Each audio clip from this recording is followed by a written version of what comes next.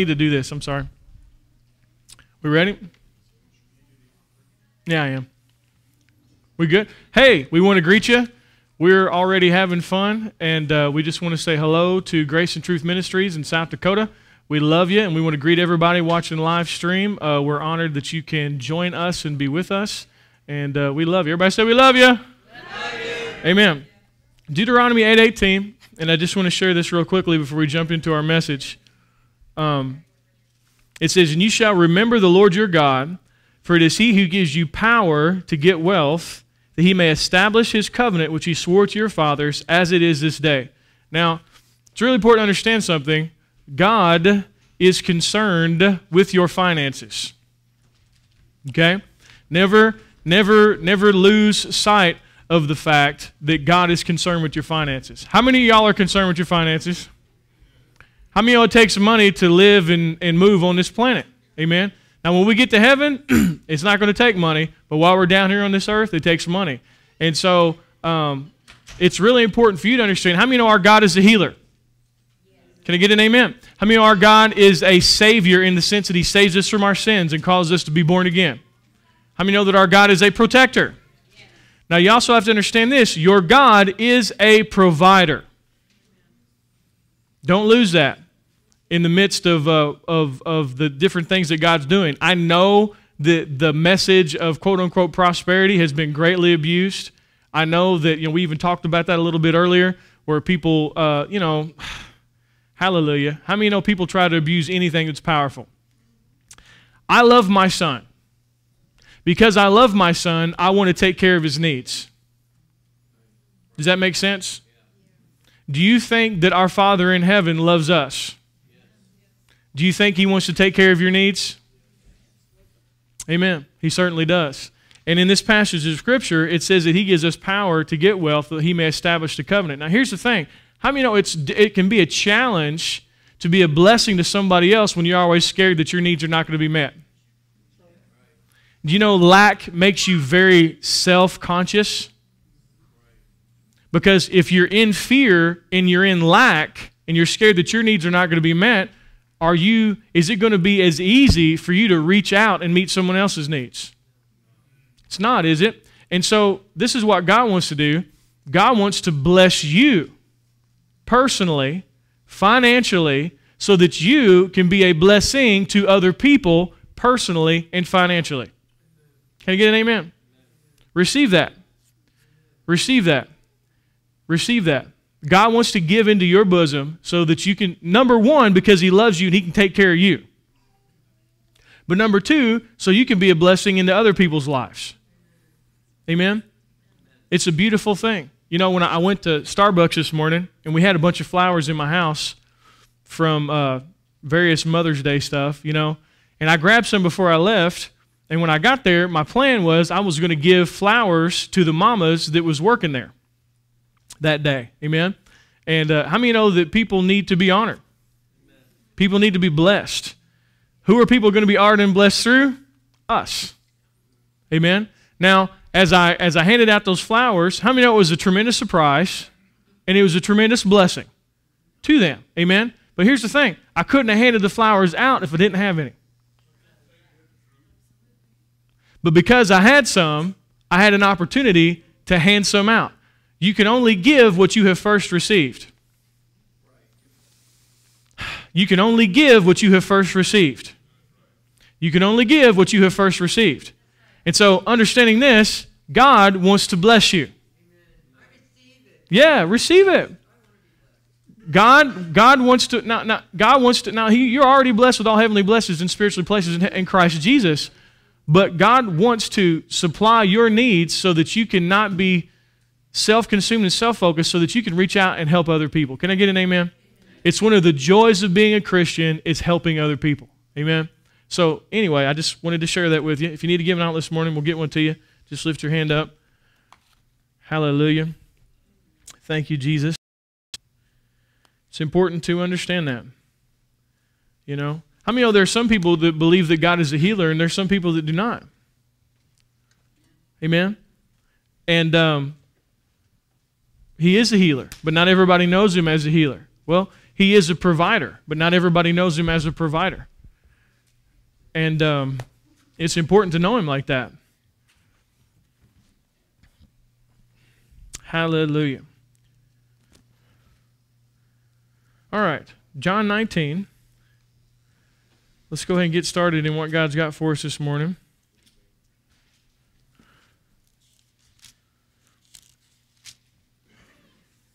You know, because we'd spent so much time talking in the introduction and stuff, I kind of wanted to skip that, but I felt like God didn't want to. He wants you to know that He loves you and He wants to supply your needs. Amen? How many know sometimes you got to let God do some things? You got to let Him bless you. Amen? Now listen, He's not blessing you. Well, I'm not. He's blessing you because He loves you. Amen? Father, we thank You and praise You for the opportunity to give and to sow into this ministry. Lord, we thank You for it. We thank You that the gospel continues to flourish and to go forth in Jesus' name. Amen. Now, John 19, and, you know, we have, a couple of weeks ago, we were talking about, let me just pray real quick. Father, I just thank You that You teach through me this morning and that You just let the teacher take over and You convey to Your people and let revelation be caught this morning in Jesus' name. Amen.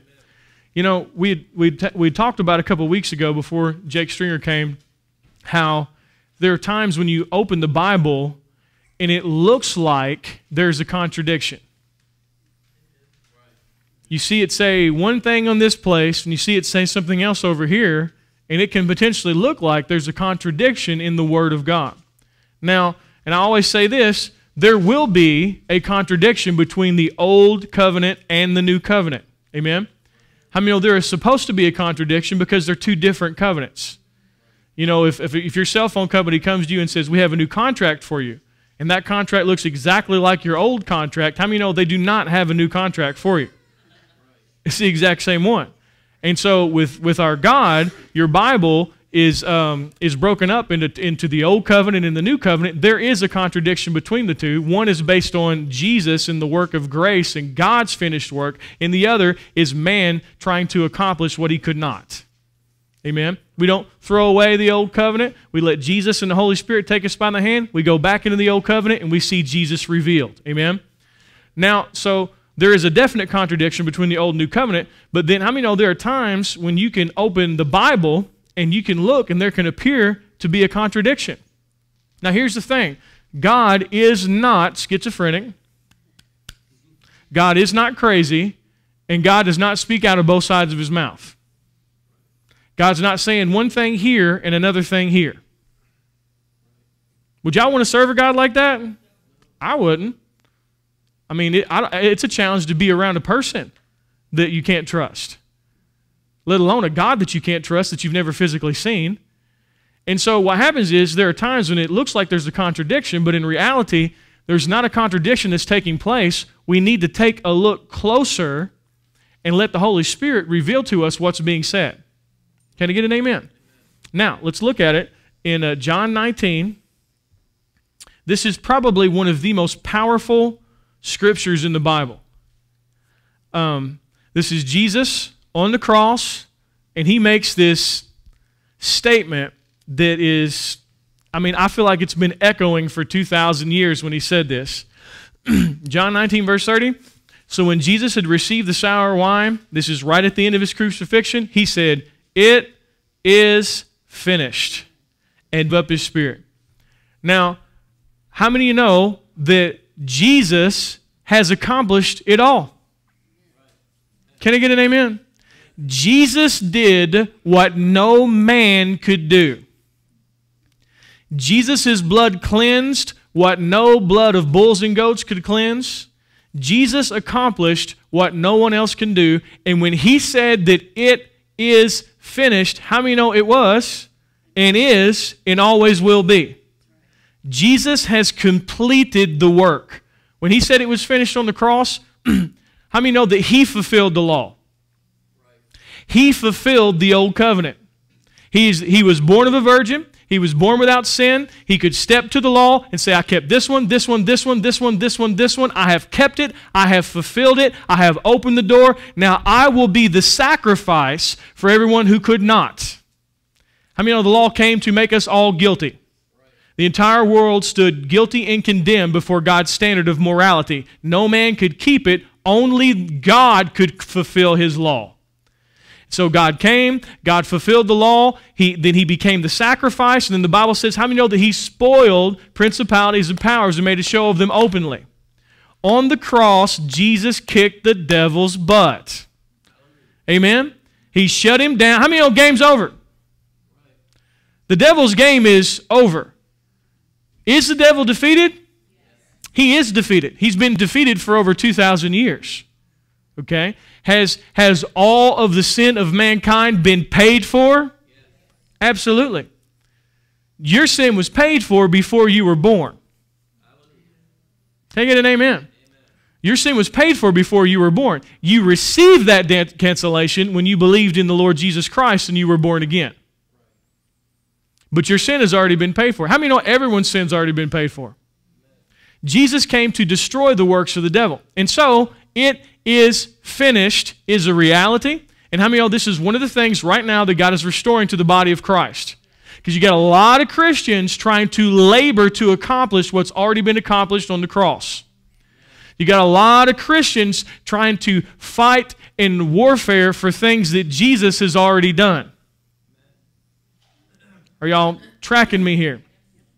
And so there is this reality that it is finished. It's one of the things that God's revealing right now. He's opening the eyes of the body of Christ. He's awakening us to the fact that Jesus did a good job. Amen. How many know Jesus did a good job? We're just trying to convince preachers that Jesus did a good job. And we're trying to convince God's children that Jesus did a good job. This morning, as I stand before you, you're forgiven. You are just as forgiven as the day that you were born again. You are just as clean and just without spot. But Jeremiah, remember, it is finished. Have you received Jesus as your Lord and Savior? Hey, it's done, man. You're born again. Game over. Where are you going? Heaven. Good news, right? Amen. And it was free for you and me, but it cost heaven everything. Amen. And so that is a reality. And yet, let's look at a different scripture. Let's go to 1 Timothy chapter 6. We are to rest in that finished work. We are to enjoy that finished work. We are to guard the reality of the complete and total victory of the cross.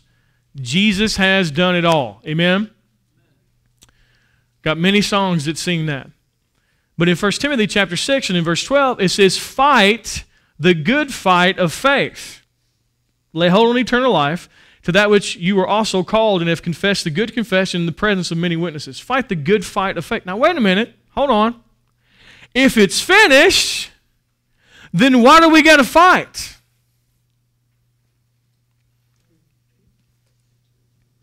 There appears to be a contradiction right here. If it is finished, then why is there still a battle? Amen?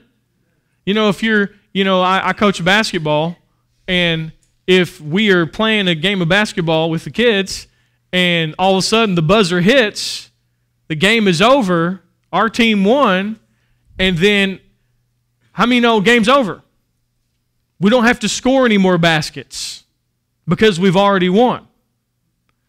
But have you ever, as a child, ran a race with somebody? You're out running a race and you beat them, and they were like, no, you didn't. You didn't win. I won. Now, if you are confident in the fact that you won, they're not going to rile you up. But if you are not confident in the fact that you won, they tell everybody, no, he didn't win, I won. No, I won. No, I won. And then you see someone looking, and you got two people trying to declare they won, and you don't really know who won. But if you know you won, you don't have to argue with someone who's saying you didn't. Are y'all tracking me here? Amen? Or, let's say it like this. You ever played this game before? What if I came up to Beth and I took her nose?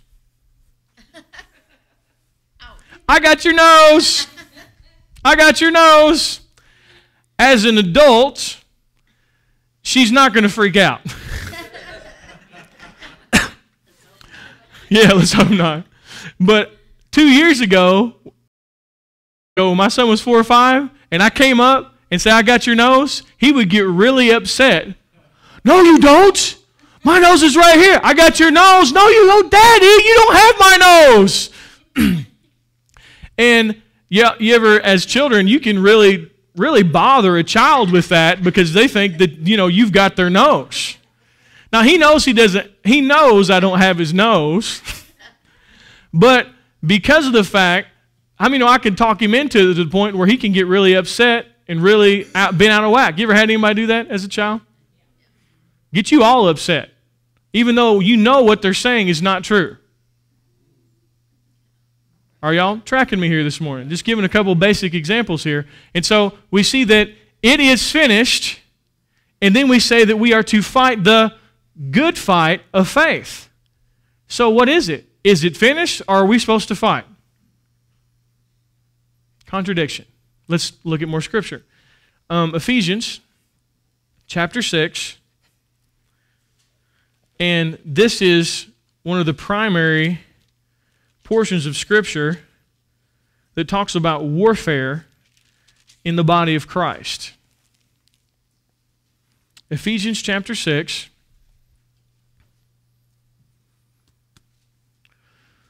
Because how many know that we have an enemy? Right? You have an enemy, and that enemy is going to try to stand against you. How many know the devil hates God's children? Hates them. See, he cannot mess with God. God has already beaten him.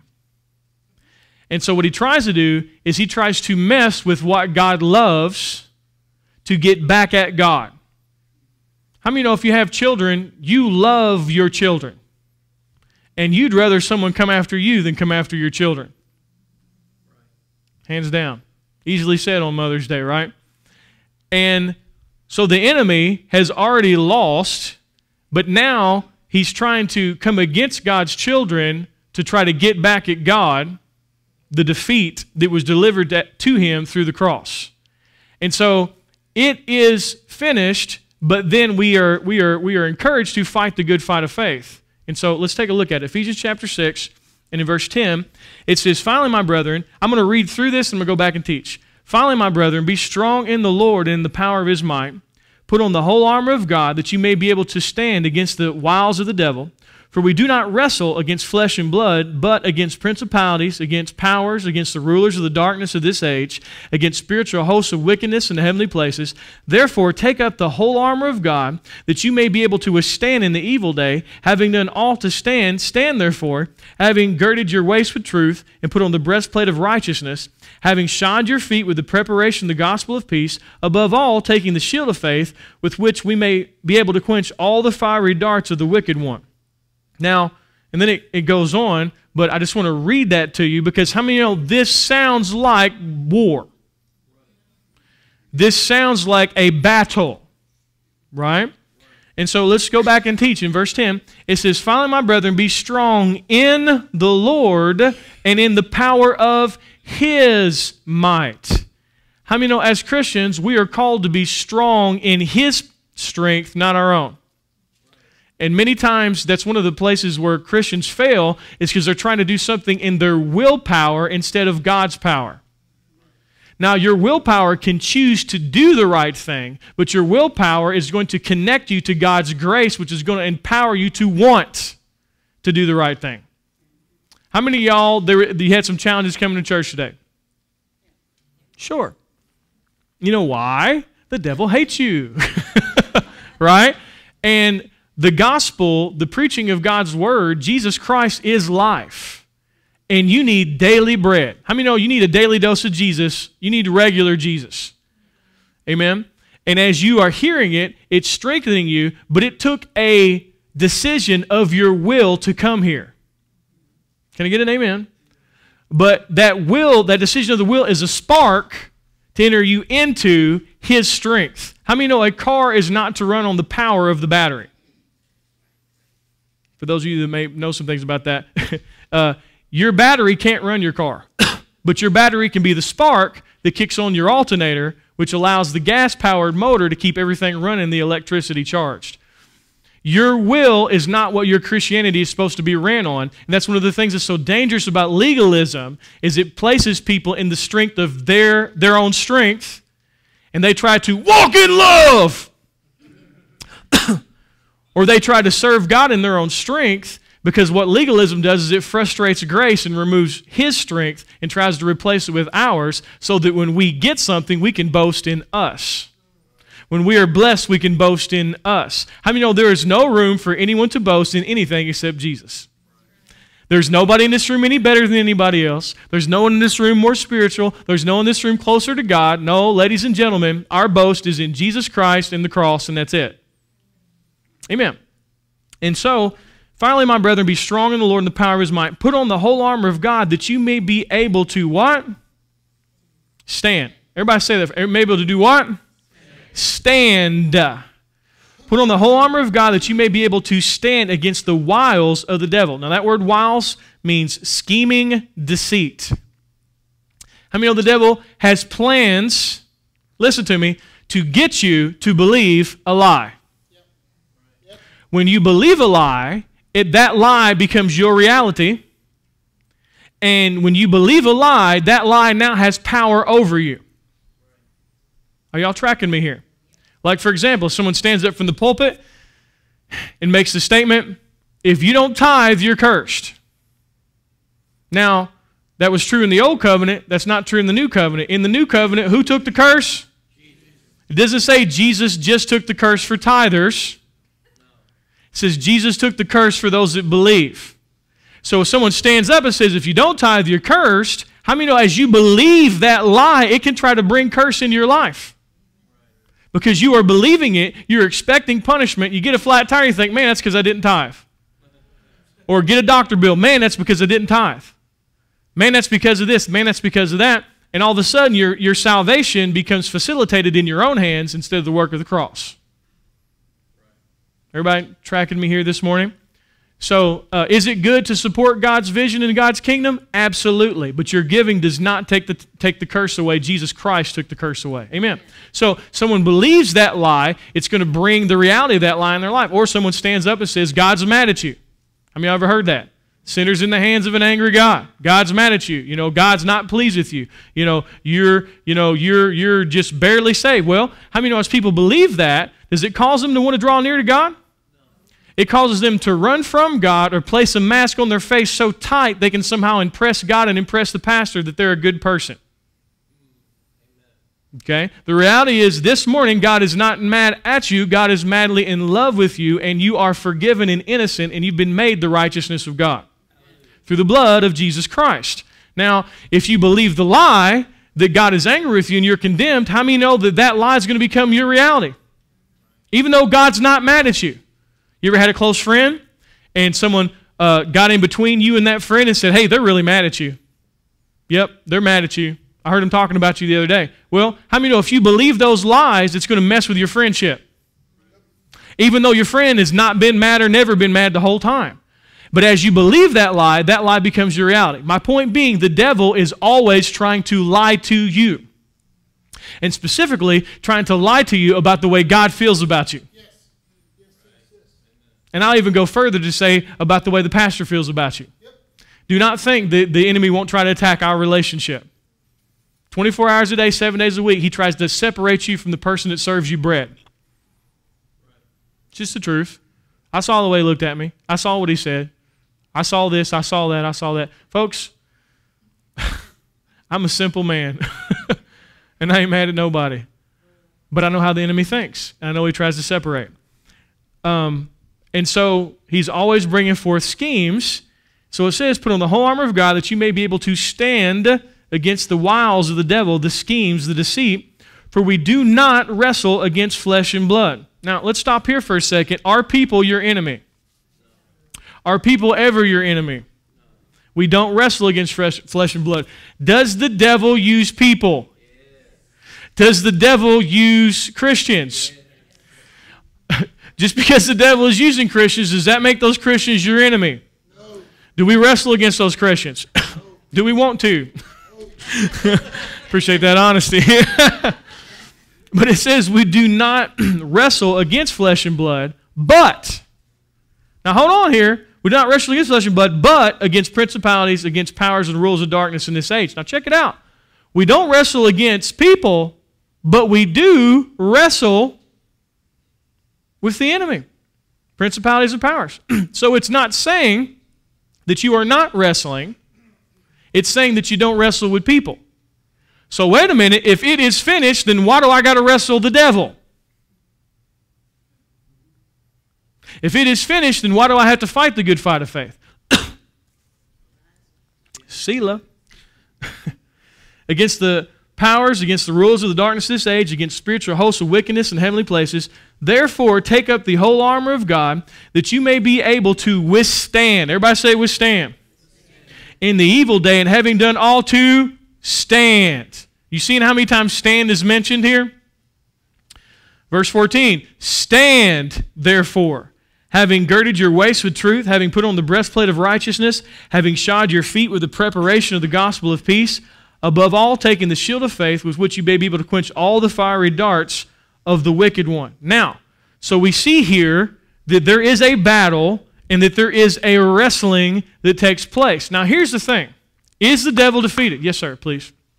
Is the devil defeated? Is there any salvation for the devil?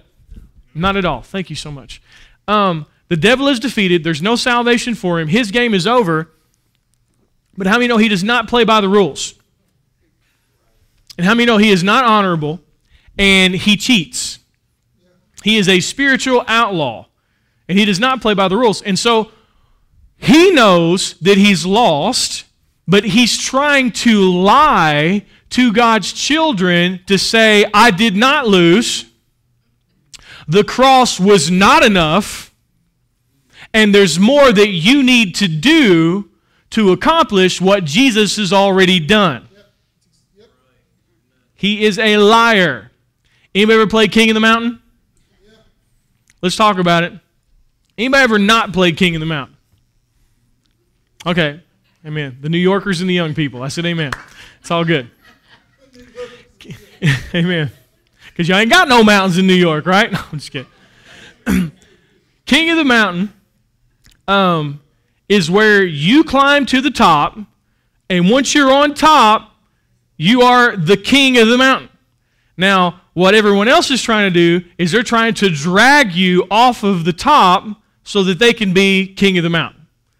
It's a fun, heavily, very physical game that kids play and hopefully adults don't, right? Be weird if we were out there playing King of the Mountain, hallelujah, or fun, hallelujah.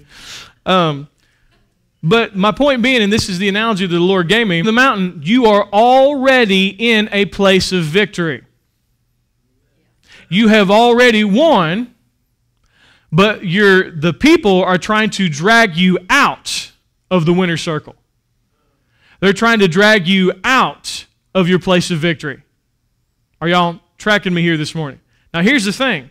When you receive Jesus Christ as your Lord and Savior, you are permanently set in the place of victory. How many know the Bible says we have been seated in heavenly places in Christ Jesus? The beginning of Ephesians said we have already been blessed with all spiritual blessings. Jesus finished it.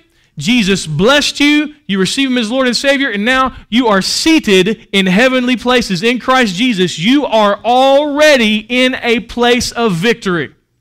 You have already won. Can I get an amen?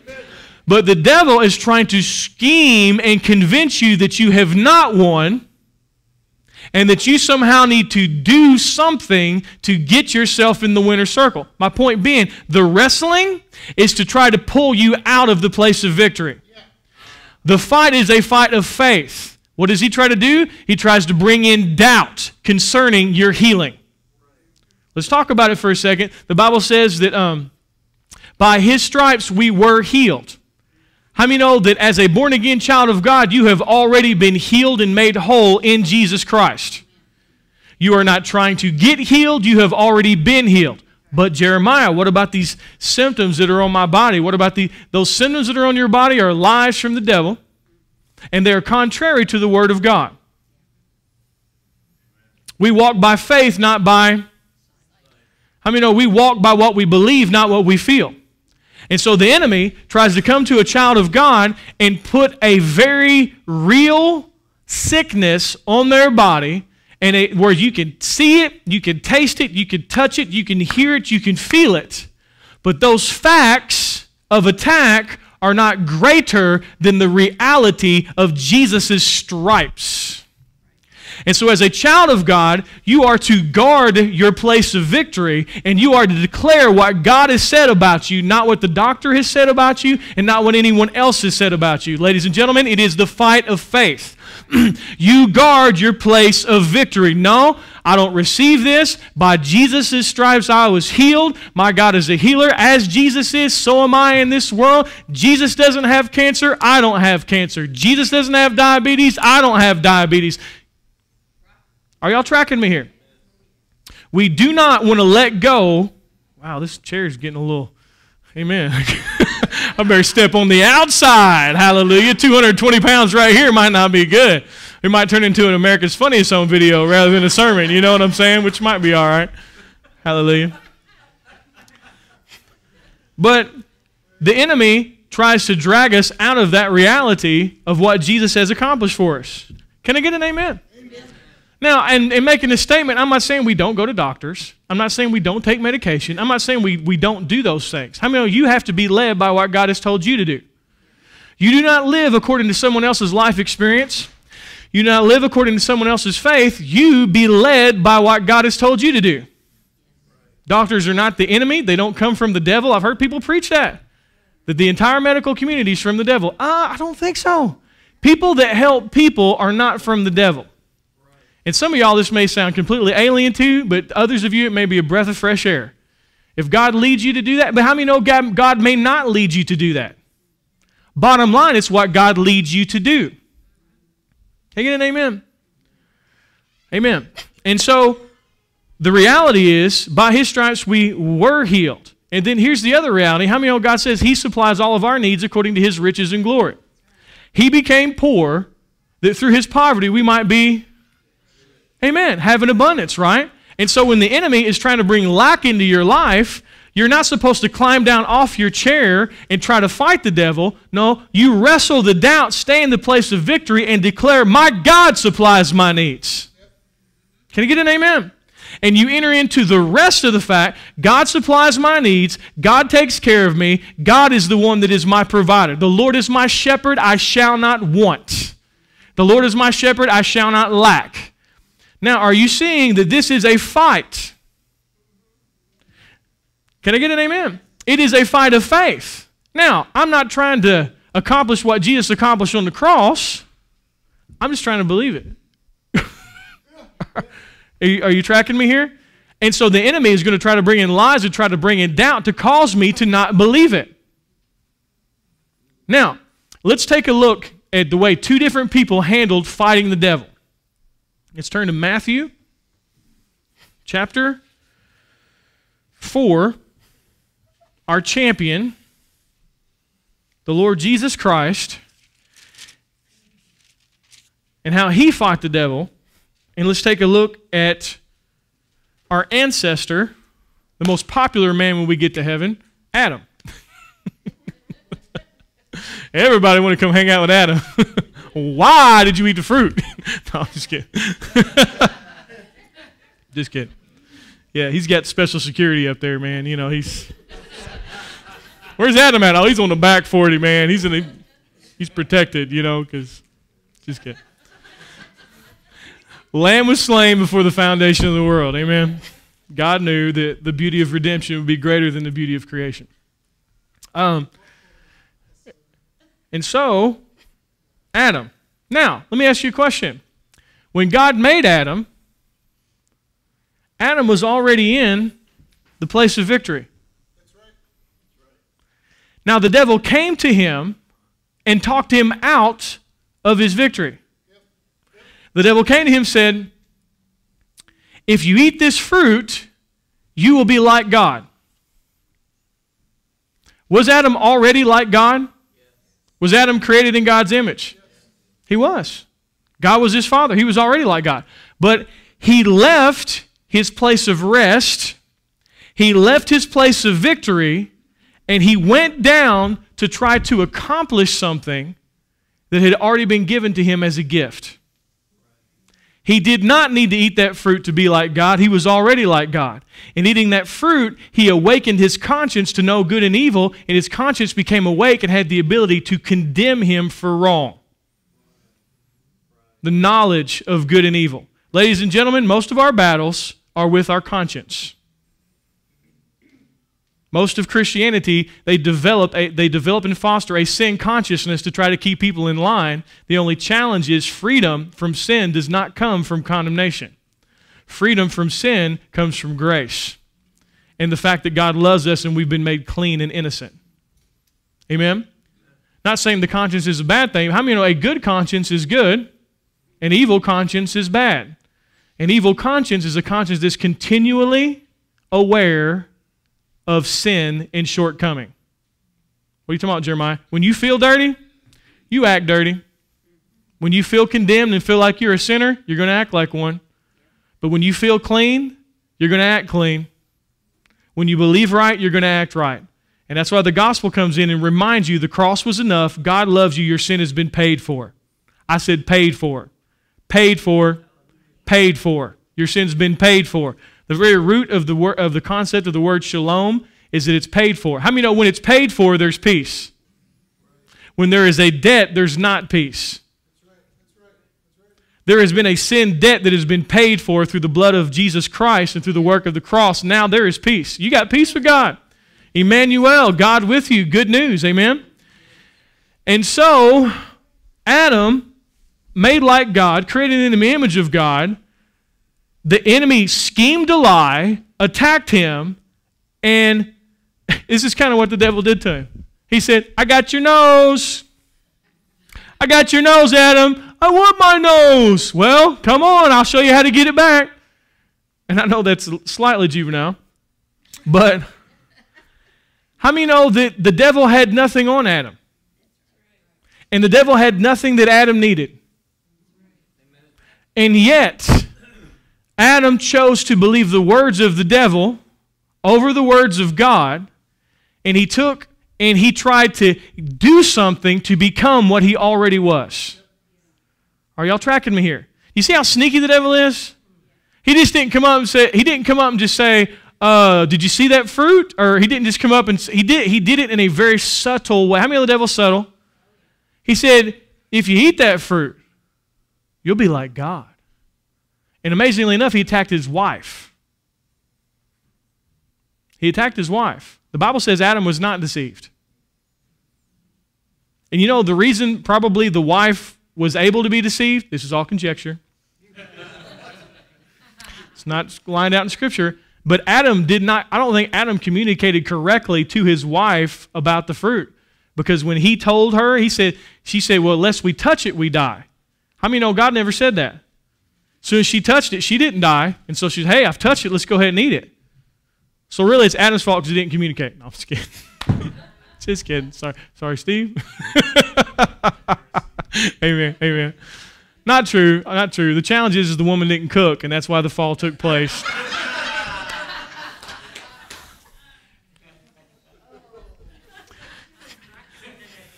I am. I'm on a roll, aren't I? Amen. It's all them cupcakes I ate last night. I'm feeling a little sugary up here, you know. They're really good. Swallow. All right. Let's look at Jesus. Matthew chapter 4. And how many know Jesus, the second Adam, came to fix what the first Adam messed up? And so, how many know Adam failed the warfare test? Adam failed staying in his place of victory. How many know all Adam had to do was just stand? He didn't have to do anything. He didn't have to fight the devil. He just had to stand. And so let's see how Jesus handles this. Matthew chapter 4, verse 1. Then Jesus was led up by the Spirit into the wilderness to be tempted by the devil. When he had fasted 40 days and 40 nights, afterward he was hungry. Now when the tempter came to him, he said, if you are the Son of God, command that these stones become bread. But he answered him and said, it is written, man shall not live by bread alone, but by every word that proceeds from the mouth of God. Now, check this out. He says to him, if you are the Son of God, command that these stones become bread. Now, he comes to challenge who Jesus is. He's going to try to get Jesus to prove that he's the Son of God. Now, let me ask you a question. Could Jesus have taken the stones and turned them into bread? Absolutely. But here's the thing. Jesus is not going to come down out of his place of victory to perform for the devil. Jesus knows he's the Son of God. He don't have to prove it to anybody. And so what the devil tries to do, he tries to get Jesus to do something to prove who he is. Are y'all tracking me here? And notice the devil's tried to come up and try to provoke him. But Jesus does not perform for the devil.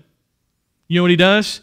He stands in his place of victory, knowing he's the Son of God, and he does not need to do anything to prove it to anyone.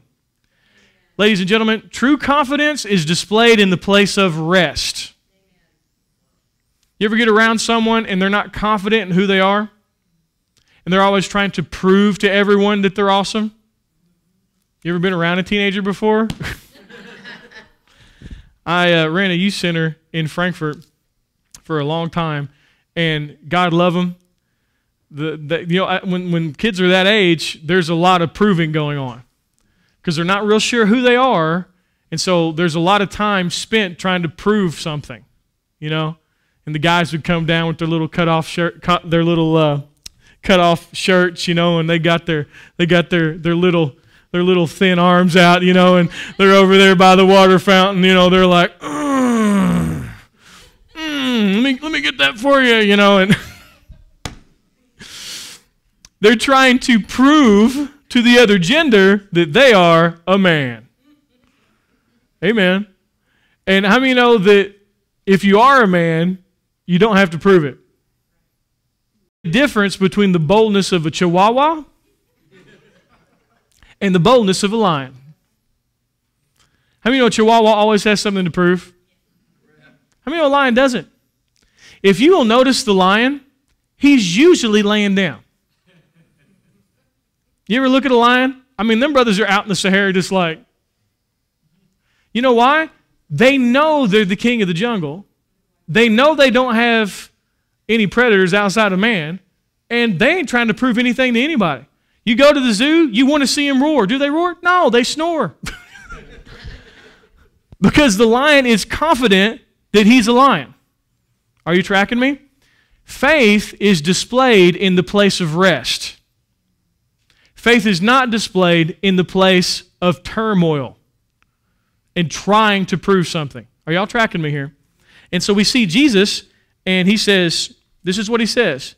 But he answered and said, "It is written, man shall not live by bread alone, by every word that proceeds from the mouth of God." And the devil took him up into the holy city, set him on the pinnacle of the temple, and said to him, "If you are the Son of God, throw yourself down, for it is written, he shall give his angels charge of you." So now, the devil couldn't get him on the first one, so the next one, the devil pulls out some scripture. Do you know the devil knows the Bible?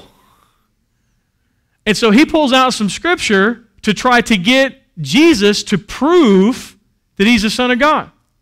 Y'all tracking me here? And in their hands they shall bear you up, lest you dash your foot against a stone. Jesus said to him, "It is written, you shall not tempt the Lord your God." Did Jesus do what the devil told him to do? No. Again, the devil took him up an exceedingly high mountain and showed him all the kingdoms of the world and their glory. And he said to him, "All these things will I give to you if you fall down and worship me." Then Jesus said to him, "Away with you, Satan, for it is written, you shall worship the Lord your God, and him only shall you serve." Now, how many of you know, then the devil left and the angels ministered to him? This is how we are to conduct the fight of faith. Was there ever a moment when Jesus was going to suddenly not be the Son of God? How many know Jesus was the Son of God and there was nothing the enemy could do to make him not be the Son of God? Jesus already, how many know that was finished? Jesus knew it was finished, and so Jesus was not going to try to get what he already had or prove to the devil what he already knew. So he did not wrestle physically. He did not wrestle with action, but he did do one thing. He spoke. Back to Ephesians. He spoke. He stood his ground and he spoke. And as I'm saying this, understand, this is everyday life. Okay? While you're on this planet, you got an enemy, and you need to know how to resist him in the faith. Now, what you don't want to do is get over in all this crazy spiritual warfare trying to accomplish something the cross has already accomplished. How many of y'all have ever been in that? I have too. It's a long ride, boy. The devil will allow you to get out of your place of victory and try to fight him hand to hand until you wear yourself out. The devil loves to cajole you into fighting him. See, you don't fight him from a place of equality. You fight him from a place of superiority. Do you know that you have authority over the devil? One whisper from your lips is greater than 1,000 demons. That's what the Bible says. You don't have to fear the devil. You'll have more challenges with people than you will with the devil. Because you don't wrestle with the people, but when someone you love gets something on them and they're operating carnally, how many know that's not fun? But at the same time, the battle's still the same. You resist the same way. Now, Ephesians chapter 5, and is it 5? 6, thank you. Ephesians chapter 6, let's look at it, verse 10. Finally, my brethren, be strong in the Lord and the power of his might. Put on the whole armor of God that you may be able to what? Stand. Already got the victory. You're standing in your place of victory.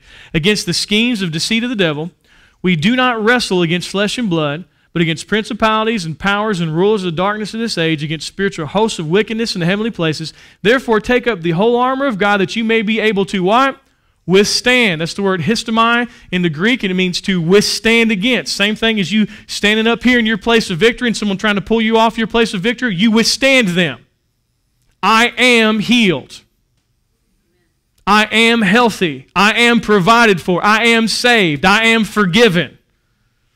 May not look like it, may not feel like it, but I'm going to agree with what God has said, not what the enemy's trying to bring against me. Can I get an amen this morning? And so, therefore, take up the whole armor of God that you may be able to withstand in the evil day, and having done all, to stand. Stand, therefore, having girded your waist with truth. Now, how many know that truth is the opposite of lies? And truth prevents lies from having power over you. How many know this book is truth? Amen. Amen. Never let anyone devalue the Word of God in your eyes. The Word is truth. And sometimes I think people can lose respect for it because people have wrongly divided the Word and preached it from a condemnation standpoint. Don't let people steal the Word of God from you. God gave us this. Amen? Certainly we got to rightly divide it. Certainly we've got to determine when it's talking to us or when it's talking to someone in the old covenant. But ladies and gentlemen, this word right here, it's a love letter from God. Don't let anyone take the respect for the Word of God from you just because people have abused it. Don't let them steal it from you. Stand therefore, having girded your waist with truth, having put on the breastplate of righteousness, having your feet... Well, we could teach forever on just those couple things right there. How many know the breastplate of righteousness protects your heart from condemnation? Amen? Having your feet with the preparation of the gospel of peace. How many know when you know you have peace with God, you walk in peace and you can extend peace? Above all, taking the shield of faith with which you will be able to quench all the fiery darts of the wicked one, and take the helmet of salvation and the sword of the Spirit, which is the Word of God. Now listen to me.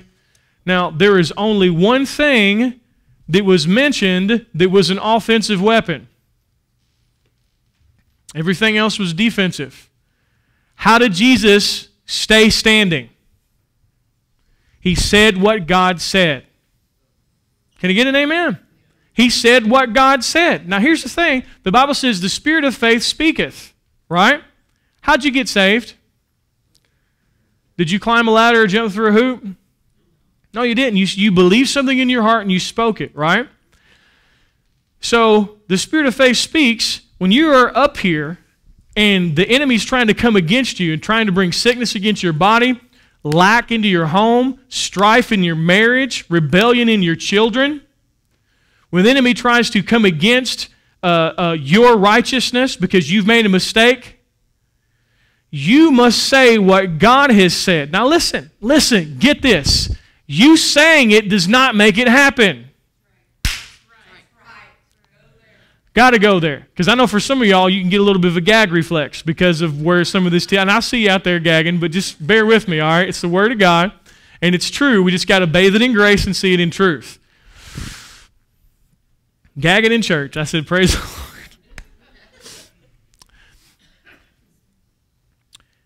Me saying it does not make it happen. Me saying it is acknowledging that it has already happened. Are y'all tracking me here? Because remember, the fight is the fight of what? When I am saying it, me saying it is helping me to believe it and overcome the doubt. Because the battle is against the lies of the enemy. You know, when you make a huge mistake and you act a fool or you get mad or run your mouth or whatever, the enemy's going to come in and try to make you feel like God does not love you. Or you have bad circumstances take place in your life. And the enemy's like, see, if God loved you, this wouldn't be happening. Does God love you? Yes, He does. Did He prove His love to you and that He sent His Son to die for you? If you want to see the proving of God's love, look at the cross. Don't look at your experiences. Because we live in a crazy world. So when the enemy comes in and tries to say God does not love you, you must say what God has said. Now, as you say it, does it make God love you more? As you say it, does it allow you to enjoy the love that's already there? And see, the error of confession is saying that I'm going to speak something and make it happen. It's quite a bit like New Age. No. I say what God has said. I stand in my place of victory. And when the devil tries to come against me and attack a relationship, I say, no, I'm in covenant with that person. Doesn't matter how I feel. I love them, they love me. My children shall all be taught of the Lord. My whole house shall be saved. How many know that's what God has said? Are these the promises of God? They aren't. Now here's the thing. Jesus already did it and gave it to you as a gift for free. Everybody say for free. But here's the thing. The enemy, through his lies, is trying to drag you out of your place of victory, get you down on the ground, trying to do something to become something you already are. Are y'all tracking me here? Here's the thing. Evidence of faith is rest. Hebrews chapter 3. And we'll close right here. Hebrews chapter 3. Hebrews chapter 4.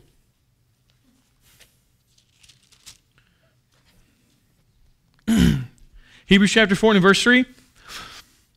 It says, we who have believed do enter that rest. When you are believing something, you are at rest. The evidence of faith is rest. For example, ladies and gentlemen, there is nothing that anyone can tell me to convince me that I am not going to heaven. Now, there was a time in my life when I wasn't as sure as I am now. But now I know heaven is a gift. Heaven has nothing to do with my ability. Heaven is not a ladder you climb. Heaven is a gift that you receive. Who got heaven for us? Jesus. Amen? I've received Jesus as my Lord and Savior. I'm going to heaven. So now, someone may try to, you know how you go to these different functions and stuff and you got people out there on mics telling everybody they're going to hell? Those people get up and say, well, you know, you're wearing blue jeans so you're going to hell, and you're wearing makeup so you're going to hell, and you're doing this because you're going to hell, and your shorts are too short, and blah, blah, blah, and your hair is too long, and all that kind of stuff, right? They can say that all day long. That's not what the book says. The book says, whosoever shall call upon the name of the Lord shall be saved. So they can run their mouth all day long. I'm going to walk through with rest. Because Jeremiah Johnson's going to heaven with his long hair and his trousers and his Chuck Taylors. Amen? And it has nothing to do with what I wear. It has everything to do with what Jesus wore for me. Can I get an amen? You've got to be adamant about that. Now, here's the thing. They can run their mouth all day long. Not going to take my rest away. I know in whom I have believed. Are you tracking me? So, how do we know that there's faith there? There's rest. I got rest. No one can convince me that the work of the cross was not enough. Now, I have rest in that area. But you know there are other areas that I might not have as much rest in? Family salvation, that my whole house will be saved. Financial supply, health of the bodies of those in my family. Divine protection, all those things. When I am believing that, I have rest. Are y'all tracking me here? I have rest when I'm believing that. You know, if I come up to Beth, like I said earlier, and I take her nose, she's not freaking out that I took her nose. She knows she got her nose. But if I could somehow bring enough doubt into her heart that I really had her nose, freak out and try to get her nose back. Now, as she's freaking out and trying to get her nose back, she's proving that she does not believe that she has her nose. Have y'all ever done that in the area of healing before? Have y'all ever done that in the area of your children or your families? Ladies and gentlemen, when you believe, you're at rest. You know why? Because you are trusting God. You are not trusting yourself and your actions and your obedience. Do you know God does not bless you on your obedience? God blesses you on Jesus' obedience. Can I get an amen? Is it called unmerited favor? Yeah. It's for free. See, you are not free to believe until you know that you do not have to earn. The moment you think you have to earn healing or earn salvation or earn financial provision or earn protection or earn that your children are going to be okay, the moment you think you got to earn it, you leave your place of victory and you get down on the ground and you walk around like a worm, trying to get something that God has already given you. And the devil has baited you into fighting him on his level, and he loves you to fight him. Because the more attention you spend on him, the less attention you spend on Jesus. The more attention you are putting out small fires rather than just sitting at his feet, hearing his word, and trusting that he's going to take care of you because he loves you. And that's why our faith is energized by love. When you believe God loves you, it is easy to believe he's going to do what he said he's going to do. But when you don't believe that God loves you because of mistakes that you have made or sin that you've gotten into, it's hard to believe that he's going to do what he said that he was going to do. Are you tracking me here? And that's why it's so important to understand the complete forgiveness of sin, because if you feel like God's mad at you because of sin that you've done and somehow the cross was not enough, you will not feel like God loves you, and your faith will not be energized, your faith will be small, and you'll be operating in fear, and you will be left to save yourself. You will be left to heal yourself. You will be left to provide for yourself. You will be left to be your own God. You are not called to be your God. You are not called to be your Savior. He saves you because He loves you. He delivers you because He loves you. Can I get an amen this morning? And a part of what it's reminding people, hey, wait a minute, this is not about us, this is about Jesus. Amen. And so when we are, how many know if you might got someone in their life you know you can trust? How many know that when you ask them to do something, you get peace? Because you know you can trust that person. And when we know that God loves us, we're at rest. And we're at peace because we believe that He's going to do what He said He's going to do. Now, will it happen in your timetable? I would virtually guarantee you that it will not.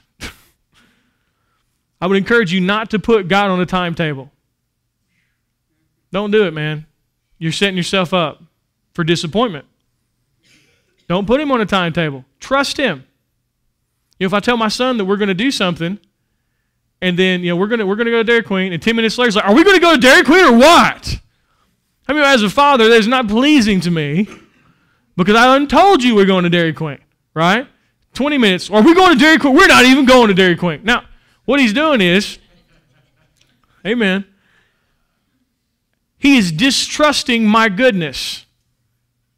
because he does not believe my words. If I told you we're going to Dairy Queen, we're going to Dairy Queen. It may not be in a half hour. It may not be in 45 minutes. It may not be in 3 hours. But if I said it, we're going to do it. Can I get an amen? And how many know I am a man that can lie and God is not? So you serve a God that does not have the ability to lie. Because if God said the grass was orange, the grass would turn orange. Because whatever God says happens. So God, in these promises that He's made to you, He cannot lie to you. But He needs you to trust Him and rest in the fact that He loves you. And that He's going to take care of you. Can you get an amen? Now, interestingly enough, and we're closing right here, in verse 9, there remains therefore a rest for the people of God, for he who has entered into his rest has himself also ceased from his works as God did from his.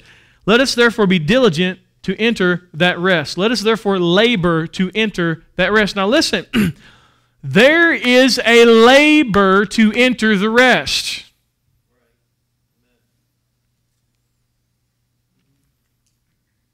But your labor is not doing what Jesus has already done.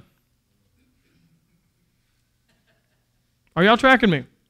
Did Jesus say it was finished? Was it finished? What's our part? To believe. Our part is to guard our place of victory and believe, and don't let the devil talk you down off the mountain. I'm talking about Mount Zion. Grace. The finished work. Don't let the devil talk you down off Mount Zion and go back to Mount Sinai.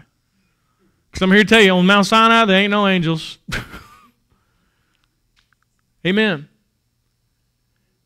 And the enemy's always trying to... Now, what is the labor to enter into that rest? How many know there are times when you need to shut the TV off and hear the gospel?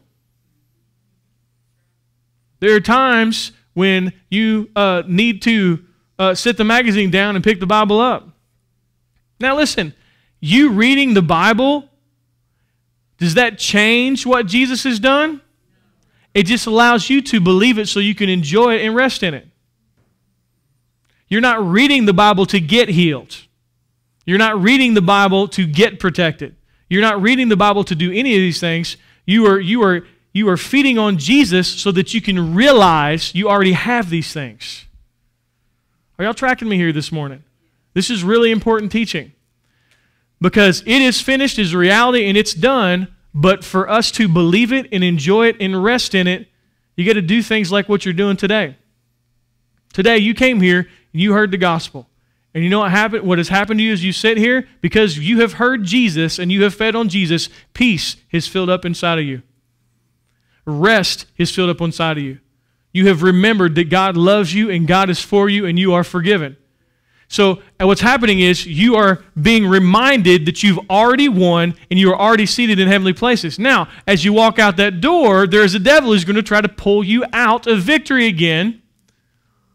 And you are going to have to resist him in the faith and believe that God loves you and that it is finished. That is the fight of faith. Everybody understand? It's a fight of faith. You quench all the fiery darts of the wicked one with the shield of what? Faith. See, when your faith is small, the fiery darts get through and they start bringing doubt and fear and turmoil. Y'all tracking me here? See, you can enjoy the ride to heaven or you cannot. Either way you're going. We can party through on this thing, or we can scrape by. But either way, we're going. You know why? Because we're basically already there. Y'all tracking me here this morning? Amen. Did y'all get anything out of that? I'm going to read this verse to you, and we're finished. 1 John 5:4. It's the scripture that Brian called me with this morning. Brian basically called me this morning and preached my sermon to me on the phone. So, yeah, it was pretty cool. 1 John 5:4, for whatsoever is born of God overcomes the world, and this is the victory that overcomes the world, our faith. Who is he who overcomes the world but he who believes that Jesus is the Son of God? Ladies and gentlemen, are you born of God? Yes. Have you already overcome the world? Yes. Already overcome the world. Amen? But realizing that you've overcome the world simply takes believing in what has already been done. Y'all tracking me? All right. We're done. Hallelujah. So, amen. Good news. Amen. Does anybody need prayer for anything?